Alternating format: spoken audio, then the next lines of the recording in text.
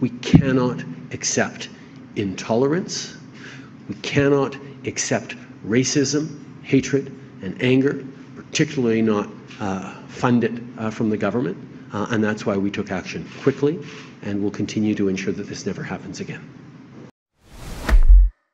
For the next 25 minutes or so, I want to talk about a name that you would not have ever heard in your life if you relied on Trudeau's CBC state broadcaster and their government journalists as your information. And by the way, a lot of people do. There's a lot of parts of this country where the only radio station you can really get is the CBC, and where there is no local newspaper. And so the website that is in your community is probably the government news website, the CBC. If the CBC was your window on the world, if that was the only way you could know what was happening, you would not know the name Laith Marouf. It's an unusual name, isn't it? Laith Marouf. Hey, let's go to the cbc.ca search engine.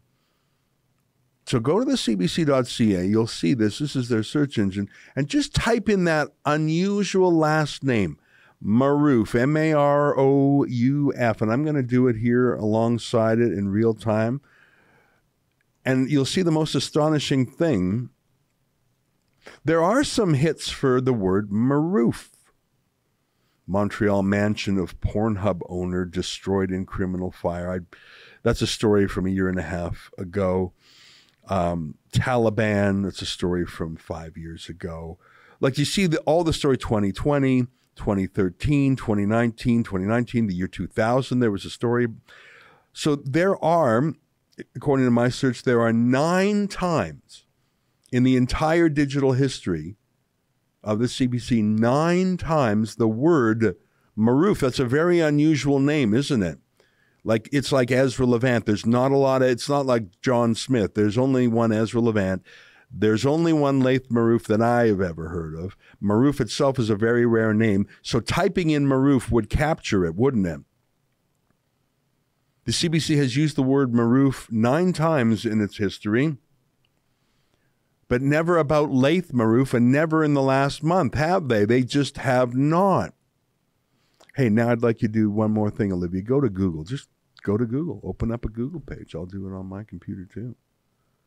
Go to Google and just literally type in the same word, M-A-R-O-U-F. Just touch it, and you see, yeah, just type it. And just hit return. And look at those 4 things that pop up. National Post. Trudeau reiterates there will be a full review of funding for anti-racism program after Laith Marouf scandal. National Observer, that's a left-wing news site. Justin Trudeau has been weirdly silent about Laith Marouf. Mosaic magazine, how Canadian anti-racism efforts elevated an anti-Semitic bigot. National Post again, Jamil Javani. Trudeau Liberals have a pattern of racism much bigger than Laith Marouf. Do you see that gray button that says more news? Click on that. There's a lot of stories. True North, The Guardian. The Guardian is a very left-wing newspaper from the UK. Canada cuts anti-racism program after lead consultant's vile tweet service. Laith Marouf tweeted a series, blah, blah, blah, blah, blah, blah, blah. Actually, I do see one from the CBC sneaked in there. Consultant Laith Marouf's comments were anti-Semitic and xenophobic. Isn't that funny? Because it doesn't show up on their search engine. This is the only example. You saw me search on the CBC website. Look at this. They actually had one in, but they blocked it from their own internal website. Isn't that amazing? You cannot search for this story on the CBC website. They are blocking you from finding this on the CBC's own website. That's amazing. I had actually not been able to find a story on the CBC. I just found it now, but not from their own internal engine. So who is Laith Marouf? He's a vicious anti-Semite. He also hates the French language. People, he hates Quebecers. Quebecois, hates them. Hates our soldiers, hates our way of life, calls Canada colonizers. He despises our country. So, of course, Justin Trudeau gave him a massive grant to teach anti-racism. Maybe O.J. Simpson will be hired to teach feminism or something, or anger management. O.J. Simpson was a guy who murdered his wife a few years back. So the CBC has a cone of silence not only around the story, but around their own website. I'm shocked that you cannot find that story using their own search engine. And I'm sorry that's not an accident. Laith Marouf is a vicious anti-Semite who set up sort of a shell company that not only did Laith Marouf get grants, but his company has and has for years. And by the way, Laith Marouf did anti-racism training, which was actually racism training. He'd been doing it for years, including for journalists, and not a single one of them said, hey, maybe this guy teaching Jew hatred isn't the best use of our tax dollars, let alone anti-racism. But silence, silence, silence from the bosses. But there are a couple of Jews left in the Liberal Party. I don't know what they're doing there. I mean, the party is anti-Israel as they come. But look at this tweet from Anthony Housefather. He's a very irritating Liberal MP, but he is an MP and he is a Jew and he's from Montreal. And he said this: pleased that the contract with CMAC, that's the company that Marouf has been ended, and that CMAC needs to account for its hiring of Marouf.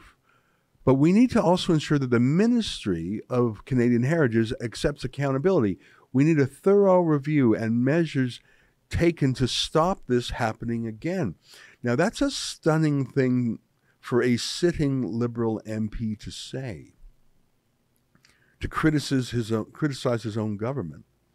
You can imagine how bad things are within the Liberal Party if Anthony Housefather feels the need to say this, to distance himself, and that he can't get any traction within the party. Michael Levitt is another very interesting tweet. He's a former MP from downtown Toronto, also a Jew. And he said, it's actually more incredible than the last. He says, looking back on events over the last week with regards to Marouf affair, I'm utterly disheartened. Taking a stand against anti-Semitism should be a given. And yet so few of my former Liberal colleagues have done so. This truly hurts. Jewish MPs shouldn't be left to call this out alone. That is extremely touching. I've had the opportunity to meet Michael Levitt once or twice, and I disagree with him on a lot of things, but, you know, he's not a bad man. I'm not sure if he was driven out of the Liberal Party, but he left it a few years back. And you can tell that he must be frustrated. Imagine saying, I am deeply disappointed in my former colleagues that they are silent on this explicit anti-Semitism. Gee, I wonder why Michael Levitt isn't being quoted in CBC stories about Marouf. Hey, do you think that if a former prominent MP in the Conservative Party had dashed and bashed the Conservatives, do you think the CBC would cover that as a news story? Oh, just maybe. Let me show you another prominent Ottawa personage. His name is Michael Geist. He's a law professor at University of Ottawa. Here's what he says.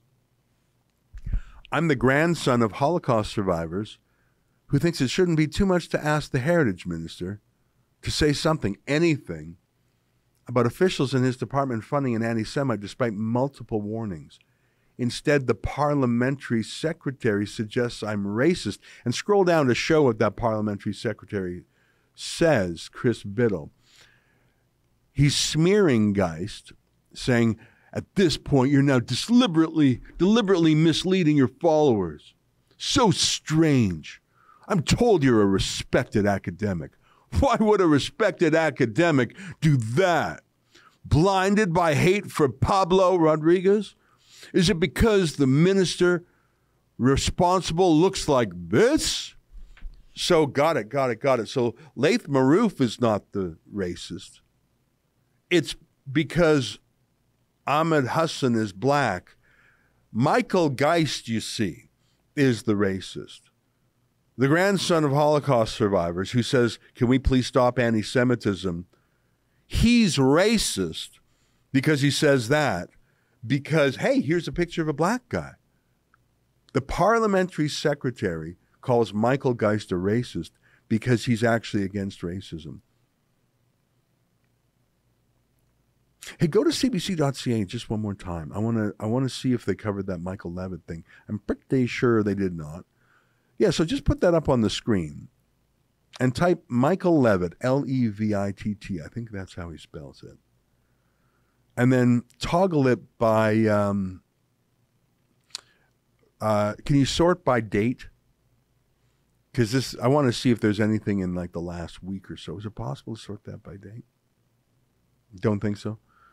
Okay, so it's not popping up, right? There's stories from a year ago, from 2 years ago. Okay, try another way. Go to, I won't, listen, the CBC is doing everything in their power to distract from this. So this is a real anti-racism expert. Trudeau just sloshes around the money for this stuff. He's got all these anti-racism experts whose main job is to call people racist for Trudeau. And if you dare criticize Trudeau in any way, they'll just deploy these racism experts and poof, you're a racist. Oh, hi. That was a clip from our Rebel Daily live stream. It's hosted Monday, Wednesday, and Friday by the big boss man, Ezra Levant, and Tuesdays and Thursdays by me, Sheila Gunn-Reid, and my good friend, David Menzies. On the live stream, we talk about the news of the day, we show some videos, and we interact with our viewers at home. We stream at 12 noon Eastern, 10 Mountain. You can find us on YouTube, Rumble, Super U, and Odyssey.